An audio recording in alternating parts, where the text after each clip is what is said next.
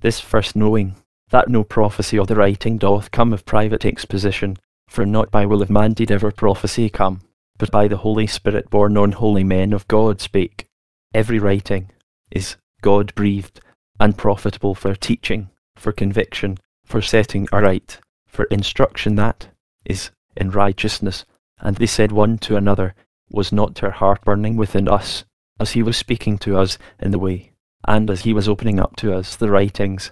So then, brethren, stand ye fast, and hold the deliverances that ye were taught, whether through word, whether through a letter,